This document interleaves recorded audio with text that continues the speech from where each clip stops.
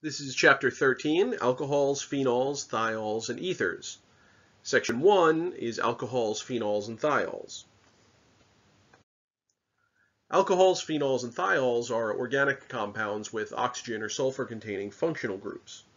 You'll see, as with alkenes and alkynes, when we have one of these functional groups in the molecule, the ending of the name changes.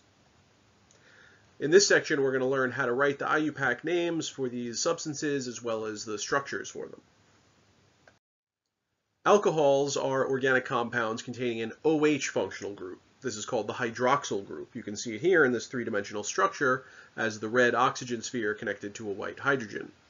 This is an example of ethanol because it has two carbons, so the prefix eth still applies.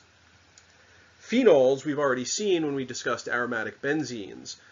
Phenols are benzene rings that have a hydroxyl group attached to them. So in a sense, they're a special kind of alcohol. And you can see here the OH group again.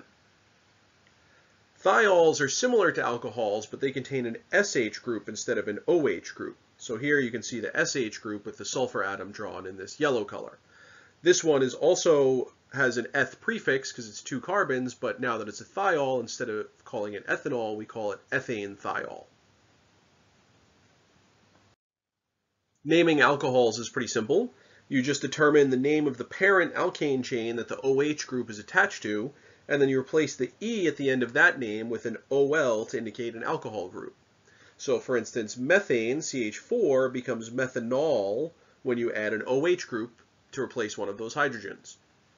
For ethane, you have two carbons in a chain, and that becomes ethanol when you replace one of the hydrogens on one of the carbons with an OH group. For alcohols with three or more carbon atoms, you need to include a number to give the location of the OH group. And this works the same way that it did with the double bonds, triple bonds, and other substituents. Also, we have alcohols that sometimes have two OH groups, and these are called diols. You'd require two numbers for the diol, or you could even have three OH groups, and that would be a triol. And so you would have three numbers indicating the triol. So some examples we have here are 1-propanol, where you have a propane chain and the OH group attached to the first carbon. Remember, this is the first carbon because it's the carbon that contains the hydroxyl group, or is closest to the hydroxyl substituent. If the hydroxyl group were written on the other side, on this carbon, then that carbon would be numbered 1. In this example, you still have a propane chain, 3 carbons, but now the OH is attached to the middle carbon. And so no matter which end you start counting from, the middle carbon is always going to be carbon number 2 in propane, and so this is 2-propanol. You'll see these common names in parentheses below a lot of the names that we're learning, but you're not responsible for learning any of the common names in this course. Here we see an example of a diol. You have a butane chain that's 4 carbons, and it has an OH on this last carbon and the second to last carbon, or I should say the first carbon and then the next carbon. You start numbering at the end closest to the most substituents, or functional groups. So this carbon would be 1, this would be 2, 3, and then 4. So one OH is on the 1 carbon, another is on the 2 carbon, and so we call this 1,2-butane diol. We can also have a hydroxyl group on a cyclic alkane, in which case we have a cyclic alcohol. Those are named analogous to cyclic alkanes. You just add cyclo to the front of the alcohol name. You have to be very careful, though, to make sure that you don't confuse cyclohexane with phenol. Remember, without the double bonds or the ring in the middle, this is just cyclohexane. It's all single bonds. It's an alkane, not an alkene or an aromatic. So this is cyclohexanol, whereas if I added the circle in, then we would be dealing with phenol. Either way, if there are no other substituents and the hydroxyl is the only one, then we don't need a number. Okay? With one OH group, all the positions are the same, and so we can just call this cyclohexanol. Same way we did when we had a simple halogen substituent on a cycloalkane. However, when we add another substituent, like then, we also have to start numbering. We still don't need the 1 because the OH group, being the most important functional group in this molecule, is still considered to be on the 1 carbon, always. But now you would want to number or count the shortest distance to the next substituent, which in this case is a methyl group. So here we would have 2-methyl cyclopentanol. Phenols we learned a little bit about when we were talking about aromatics. And so again, the idea here is you just have a benzene ring with a hydroxyl attached to it. If that's the only substituent, then no numbering system is necessary. You never need to indicate the 1 for the position of the OH on phenol. It's always just going to be phenol and then a substituent that may have a number in addition to that. So here we see the chloro group in addition to the hydroxyl. So it's phenol with the chloro group here. We would start with the 1 at the position of the hydroxyl group always, and then count the shortest distance, and so that's how you get the 3 here for 3-chlorophenol. Again, ignore the common names in parentheses down here for this course. So that's 3-chlorophenol. This is an ethyl group at the 1, 2, 3, 4 position, so it's 4-ethylphenol. This is a methyl group at the 1, 2, 3 position, and so that's 3-methylphenol. Remember, you're not always counting clockwise, though. So if I have another phenol, or phenol, I should say, and the methyl group is here, I would still begin with the OH being on the first carbon, but then I would count the shortest distance, and I would still get 3-methylphenol. In other words, this molecule is the same as this one, just rotated at 180 degrees.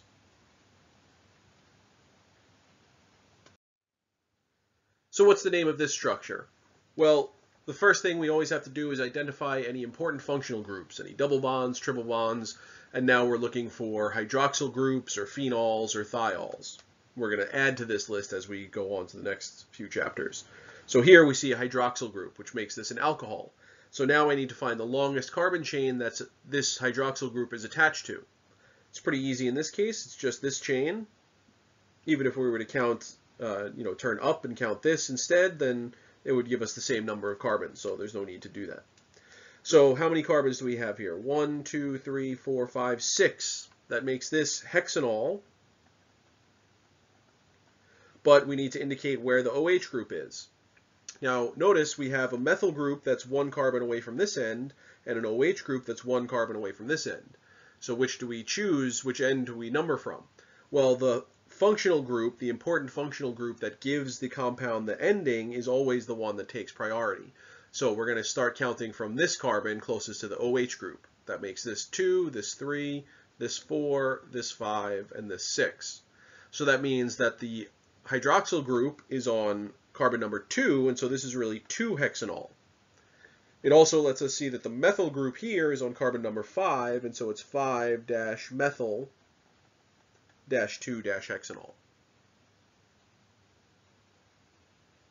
Let's do a couple of other examples. Here we have an OH, which is attached to this 4-carbon chain.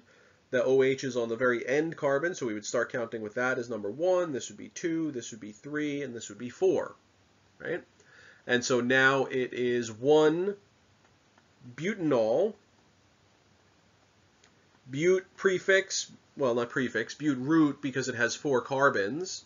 4 means but. The butane changes to an OL ending because there's an alcohol attached to it, and that alcohol is attached to the very first carbon, so it's 1-butanol. And then here we have a methyl group on the 3 carbon, so we add a prefix 3-methyl-1-butanol. Again, I'll try and make sure it's clear that this is a 1 and not an L. So 3-methyl-1-butanol is the name of this compound. For this one, we have to be careful. We have a hydroxyl group, but we don't want to accidentally call this cyclohexanol or something like that. This is a benzene ring that the hydroxyl is attached to, which means this whole thing is really phenol. And this is a bromo substituent. So remember that we always count the carbon that the OH group in phenol is attached to as the first carbon, and then we're going to count the shortest distance this way. So this would be 2, and this would be 3. So it's 3-bromo phenol. Again, no number for the OH group because we always assume the OH in phenol is on the 1 carbon. Alcohols and phenols are found in a lot of common commercial products. Methanol, for example, the simplest alcohol, is found in a lot of solvents and paint removers.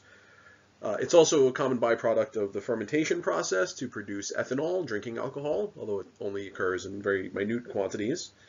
And it's metabolized in the body into formaldehyde and formic acid, which can be very dangerous. They can attack the optic nerve and cause blindness and headaches and even death in relatively small doses. Ethanol is drinking alcohol. This is the alcohol present in things like beer and wine. And this has been known since prehistoric times. It's formed from the fermentation of different carbohydrates, such as grains, sugars, starches, according to a chemical equation similar to this one. And it's also used in a lot of other applications, such as the solvent for perfumes or varnishes, and even in some medicines, like in a tincture of iodine, is really a solution of iodine crystals dissolved into alcohol, ethanol. A common diol that you might have come across is 1,2-ethane diol. This is commonly known as ethylene glycol, and this is a big component in antifreeze used in heating and cooling systems. This is, like the other alcohols, also sometimes used as a solvent for paints, inks, plastics, as the formation of synthetic fibers and things like that. But like other alcohols, especially methanol, it's extremely toxic to the body. It gets oxidized into oxalic acid, which forms insoluble salts in the kidneys that can cause renal damage and eventually convulsions and death. So it's a very toxic substance. As far as phenols, one that you might have heard of is bisphenol A, otherwise known as BPA. And you can see the structure for it down here. It's actually two phenol groups attached to the central carbon in a propane chain. And this is used to make polycarbonate, which is a clear plastic that's used for a lot of bottles, including commercially available baby bottles. But washing these kinds of bottles with certain detergents or at high temperatures has been found to disrupt the polymer, the plastic, and cause small pieces of BPA to leach into the liquid contained in them. And so this has been found to be a health hazard, and so a lot of times you'll see bottles, especially baby bottles or children's plastic toys and things like that, that are labeled as BPA free. Remember that the benzene ring was called an aromatic because it was originally one of the components derived from certain herbs and spices. And so we can see here examples of benzene derivatives, in this case phenols, that have been derived from sources like nutmeg, thyme, cloves, and vanilla. So these chemical compounds that you see here are partially responsible for the aromas of these substances. Now we come to thiols. Thiols are analogous to alcohols, but instead of an OH group, they have an SH group.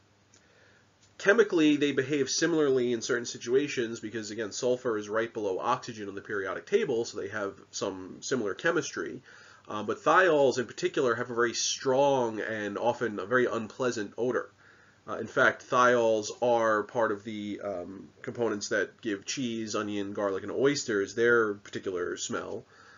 And in fact, thiols are also added to natural gas fuel to make it easier to detect leaks. Natural gas itself, which is mostly methane, doesn't really have an odor naturally, and so if there were a gas leak in your house, you wouldn't be able to notice it. The thiols are added to give it an unpleasant smell so that you can notice it in even small amounts. Here you can also see an example of trans-2-butene-1-thiol. This is a thiol that's present in the spray that skunks produce as a defense mechanism. So here we can see the structures of some of these thiols that have the characteristic odors that we were talking about. So methane thiol here has an odor that is produced from oysters, cheddar cheese, onions, and garlic. Garlic also contains 2-propene-1-thiol. That's this one down here. Notice that in this structure, the thiol is given precedence, and so the carbon that the thiol group is attached to is labeled number 1, and so we say that the double bond begins on the 2 carbon in this case. For our purposes, we're not really going to ask you to name compounds that have 2 important functional groups like this, because there are rather complicated rules for deciding which one takes priority that we don't want to get into. So for our purposes, you would only have to name a compound that has either a thiol or an alkene. But obviously they can be together, and here's an example of that. A simpler thiol would be something like 1-propane-thiol, which is also partially responsible for the odor of onions, as well as the propensity for onions to make you tear up when you're cutting them. It's a lacrimator, causes you to cry. Thiols are named similar to many of these other compound types, like alcohols, except instead of dropping the E and adding OL to the end, you simply add thiol. You don't even drop the E. So for instance, with methane, if you replace a hydrogen with an SH group, it just becomes methane thiol. For longer chains, you might need a number. So in this case, for instance, you have 1, 2, 3, 4, 5 carbons in a row. So that makes it pentane thiol. The thiol group is attached to the very first carbon, so we would call it 1 pentane thiol. And then if this is 1, then this is 2, and this is 3. So this methane group, or methyl group here, would be 3-methyl. And so we get 3-methyl 1 pentane thiol. Here we have a 3-carbon chain that's propane. You would start numbering from either end and get the same answer. So the thiol group is on the second carbon, and so this is 2-propane thiol. Again, you don't drop the E. You leave the E in, and you just tack thiol onto the end. In this case, we have a cyclic alkane. 4 carbons is butane, so that makes this cyclobutane. Since the thiol is the only substituent, we don't need the number. All the positions are equivalent, and we can just call this cyclobutane thiol. No number necessary. So now that we know how to name alcohols, phenols, and thiols, let's take a look at drawing some structures from names. So this first example is 2-chlorocyclopentanol. So first you should look at the end and you'll see that this is just a regular alcohol. It has an OH group due to that OL ending. You can also see that it has 5 carbons in the chain, but also make sure that you recognize that it has cyclo, which means it's not a straight chain or an open chain. It's 5 carbons in a closed figure. So that would be like a pentagon. And then since it's cyclopentanol, you can just put the OH anywhere. Once you put that OH in, that means that this carbon it's attached to has to be carbon number 1. And then since I'm drawing the structure, I can count either way to carbon number 2. So I'll call it this one. And then that's where my chlorine group goes. So this is a molecule of 2-chlorocyclopentanol. For B, we have 4-methyl 1-hexane thiol. So this time we have a thiol group at the end, and it's attached to a hexane chain. There's no cyclo, so it's an open-ended chain. This is 6 carbons long, 1, 2, 3, 4, 5, 6. It's 1-hexane thiol, which means the thiol group is on the first carbon. I'm going to draw it here at the end on this side and just start counting from there. So that would be my first carbon. This would be 2, this would be 3, this would be 4, this would be 5, and this would be 6. And so I need to put a methyl group on the 4th carbon. That's down here. So I would just draw a line indicating the methyl group. And then I can get rid of my numbers. And so there's 4-methyl 1-hexane thiol.